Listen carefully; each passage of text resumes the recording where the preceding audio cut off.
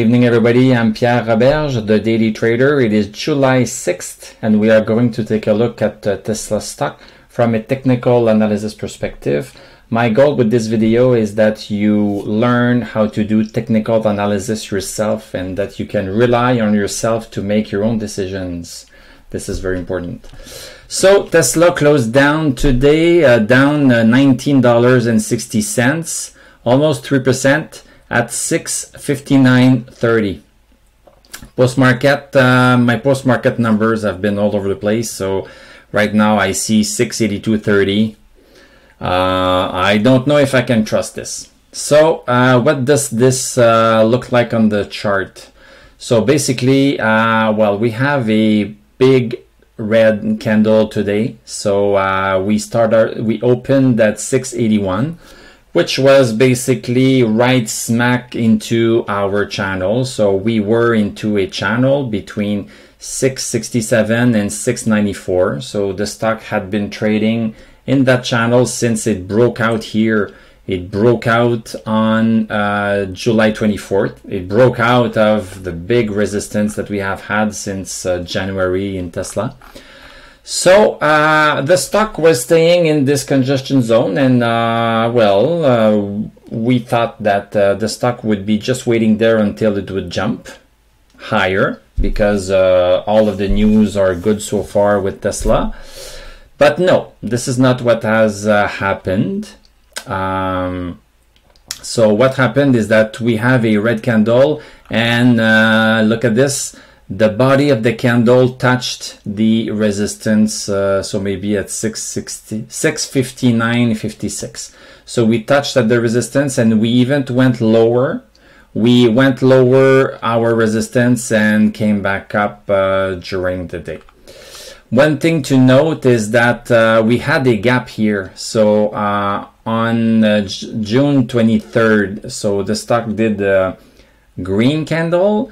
And the next day, on the 24th, we have this gap here. So there were no transaction between the last transaction on June 23rd and the first transaction on June 24th. So this is called a gap. So this happens when a stock goes high super fast. And one rule of technical analysis says that when there's a gap that is made, the stock needs to fill that gap up at some point.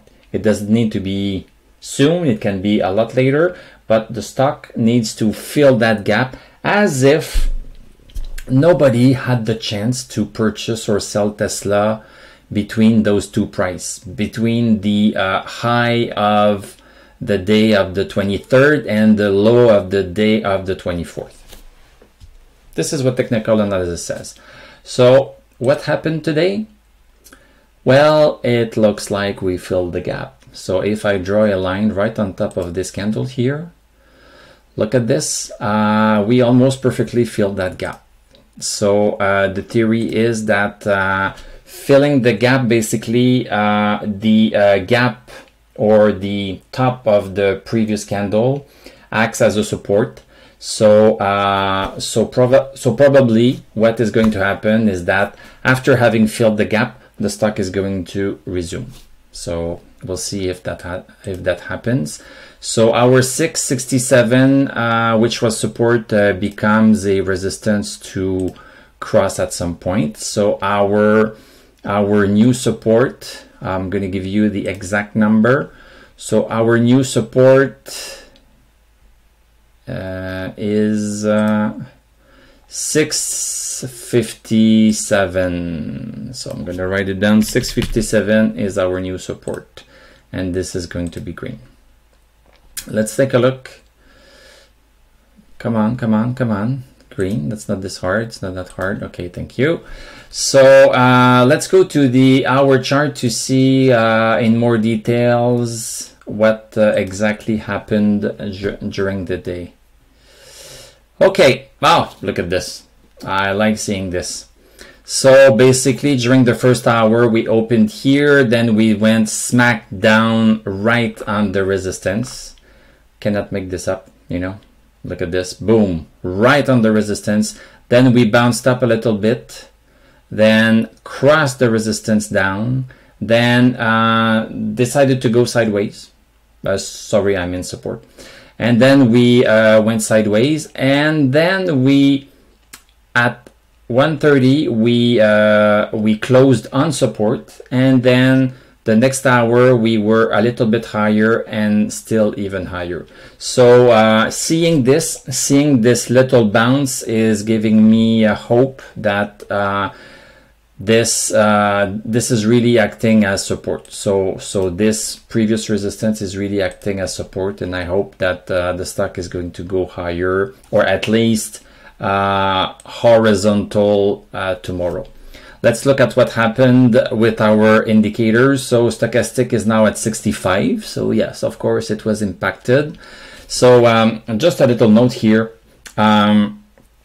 You can use stochastic as a way to get out of a trade, because stochastic is so precise and so reactive to what is happening with the stock. This is an interesting way of getting out of the stock. So you could have a strategy where you enter a stock when the MACD is crushing bullish, like here. So you could have bought Tesla with that strategy on May 25th. Then it would have gone down a little bit, then it would have shot up higher, and then you could have sold if your strategy would have been, well, I am selling when stochastic crosses down below 80 after having been above 80. So if you have had that as a strategy, you would have bought at 624 and you would have sold at 659. Profit. So what you need to do for yourselves is find your own strategies based on either the lines that I'm drawing or the indicators that I have here, or other indicators that you like. That was just a side note. This is a free advice. So stochastic a little bit down, MACD a little bit down, but we are still we still have these two green thumbs, and the DMI, the two lines are getting closer a little bit, but we are still in good position, because remember Tesla was at 624 not too long ago, and so far it's only at 659. So there is still profit there, and it seems like we are going to rebound on the support. So thank you very much for watching. Thank you for liking, commenting. I read all of your comments. If you subscribe, I publish a Tesla and Palantir technical analysis video every single weekday, and also a recap weekly video on the weekend. We have a Patreon account if you care to give me some encouragement financially.